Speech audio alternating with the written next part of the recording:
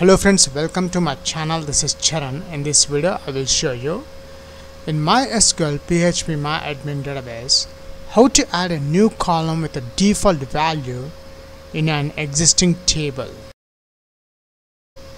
So notice here we got a new results. Now the emp table contains 4 columns. Notice the last column email with the default value.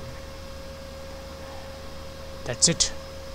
If you are a first time visitor to my channel, please subscribe to get the latest updates. I just logged into mysql phpmyadmin database. Notice here the emp table which contains 3 columns. Now my aim is I want to add a new column to this emp table with a default value. The default value is the email ID is not available. So let's write the query SQL tab alter table emp. I'm adding a new column which is email. The data type is varchar. I'm adding 250 the size. After that I'm declaring the default value between single quotes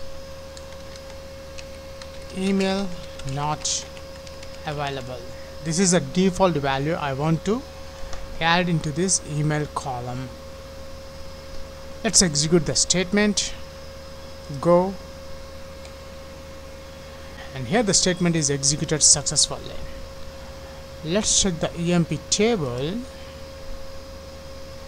See, notice here we got a new results. Now the emp table contains 4 columns. Notice the last column email with the default value. That's it.